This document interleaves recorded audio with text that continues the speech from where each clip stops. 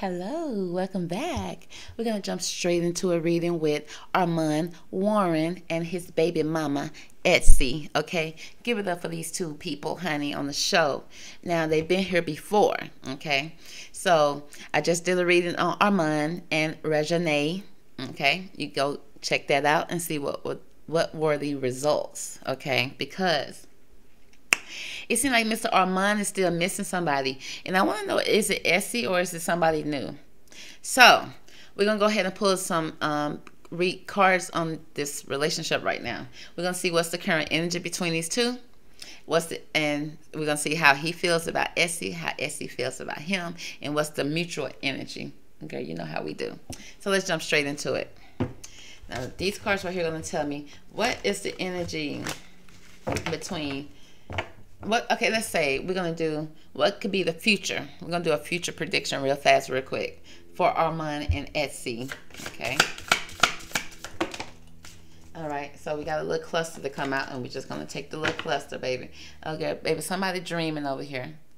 Somebody dreaming for either this to happen, this to be, but as you see, this person is walking out of a door.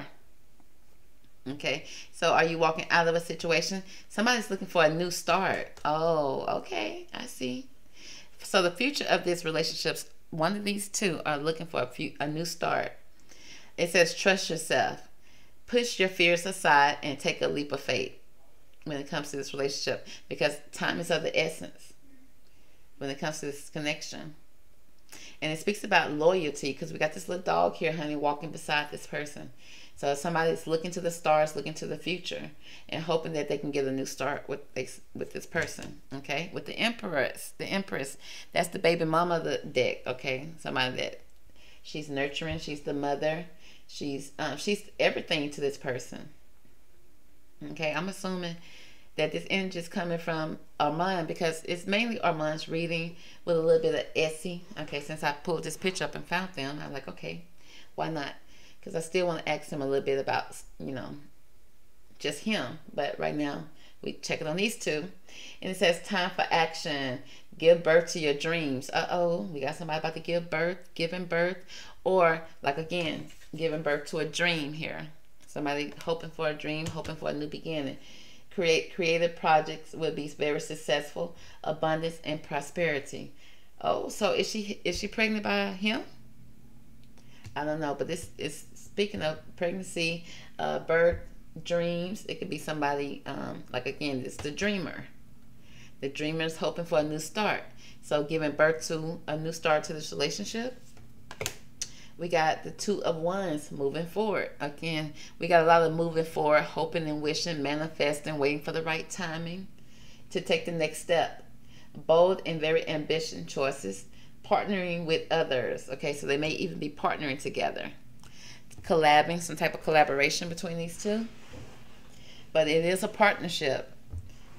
And again, sharing your dreams. Okay, this giving me, at this point, that this is something they both discussed, okay, and wanted. This is a discussion. It's something that's in the works.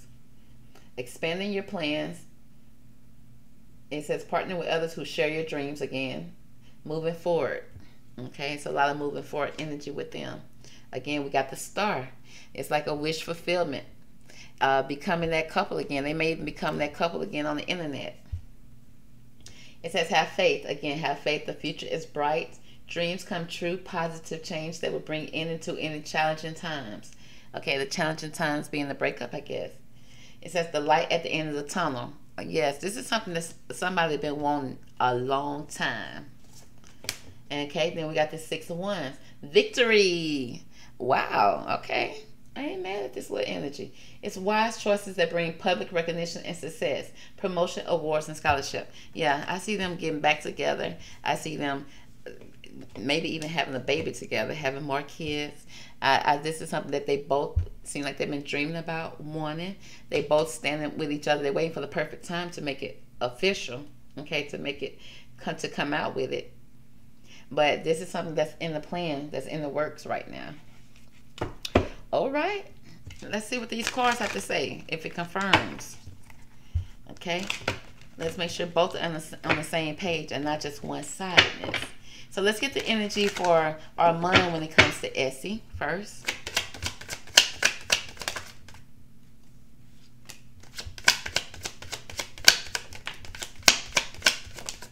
All right, now let's get the energy for Essy when it comes to this connection. Okay, and let's get the mutual energy in the beginning. I mean, the mutual energy between the both of them.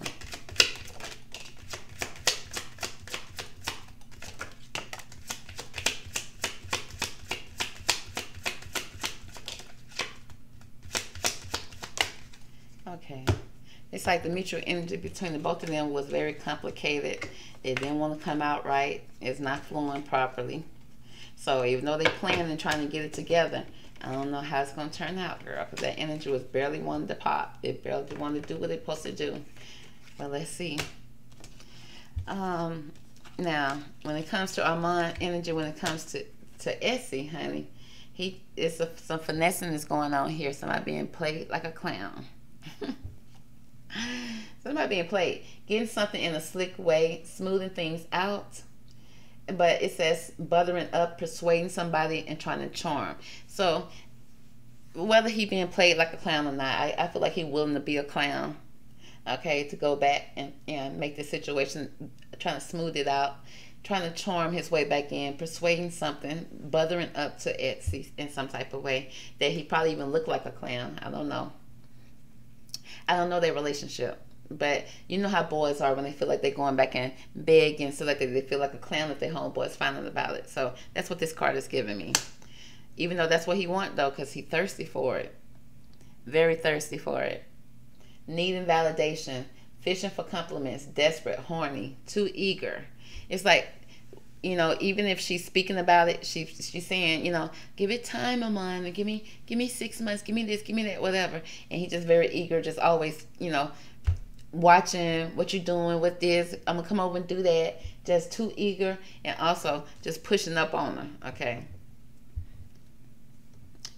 again with that texting, hoovering, communication, looking at what's going on the internet, looking at what's going on social media. It's like casual interaction, messaging. They communicating back and forth with each other during text messages. Okay, and it's saying thinking before responding. He may be responding out of emotions, okay, which could also push her back some. That's why it's taking longer than usual. Being too thirsty, being too greedy. Then we got this slut shaming, expressing your sexuality, shaming, feeling judged, double standards, and also casual interaction, which means, yeah, he very, when it comes to chemistry, yes, he's very driven by her. He's very much infatuated, let's say that. Okay, I do see casual interaction here with these two. You know, she probably gave him a little bit, honey, and he done jumped him out, honey. And it's like, come down, Iman, come down. Okay, so let's see how she feeling towards him. Look at that energy. Bye, Felicia. Again, a lot of pushing him back. He wanted so much. He's so horny, so thirsty for it. And she more pushing back because it's unattracted to her. Okay? Let her want you. If he go out there, see, I bet she want him when he out there in a relationship and he's showing out and making her jealous. And then she pull him back just to throw him the deuces again because he get back into this thirsty type of energy. And that makes him unattracted to her.